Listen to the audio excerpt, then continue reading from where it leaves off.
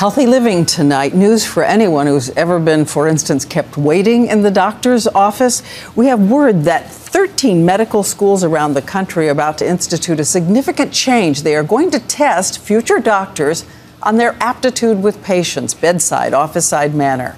And ABC's chief health and medical editor, Dr. Richard Besser, is here with a kind of call to arms about what patients deserve. You know, that's right. I'm a doctor, but I'm also a patient. And I know how tough it can be to ask those questions when you're with your doctor. So tonight, I'm here to empower you. And you have said you have this right, that doctors do not keep you waiting. That's right. You have the right to not be kept waiting by your doctor. And it happens time and time again. One of our producers here was complaining to me about this, and I asked her to show me what she does. But it happens over and over again. Occasionally there's an emergency, and that's acceptable. But that should be explained to you, and you should receive an apology. And you were telling me about a woman who got her doctor to pay her when he kept her waiting. I think that this is absolutely beautiful. Elaine Farstad decided her time was worth something. So she calculated how much it was worth. She sent a bill to her doctor, and she collected.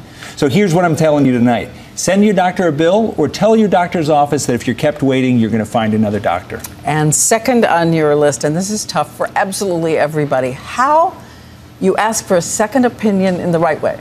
It's the hardest thing for a patient to do and the most important. So I took our producer and I said, okay, let me teach you how you go about asking for a second opinion in the right way. And watch how she did.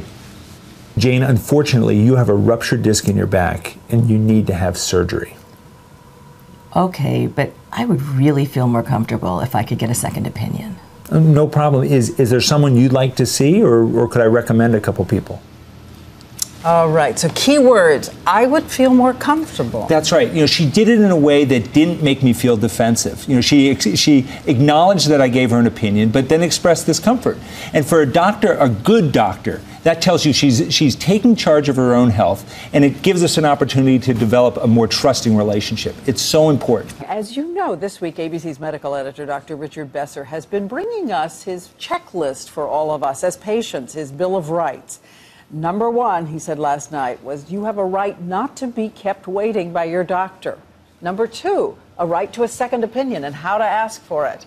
And he's here with two more tonight. What's the first, Rich? Okay, here's the first one, and it involves this, a paper gown.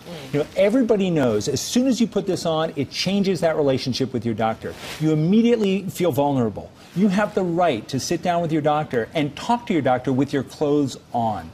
Every patient should have that dignity. Put them on, then have your conversation about the diagnosis. Exactly. And washing their hands. How do you ask a doctor to wash his hands? Well, it is a fundamental right for patients. Doctors are busy going in and out of rooms. They can forget. You have the right to know, did your doctor wash their hands? You have the right to say, you know, I'm a little weird about germs. Could you wash your hands? No good doctor is going to take offense about that. You know, even doctors are working right now to get doctors to wash their hands more. Hospitals are having a competition, and they're sending in their videos for hand washing. Little music videos. Yes. Let's watch.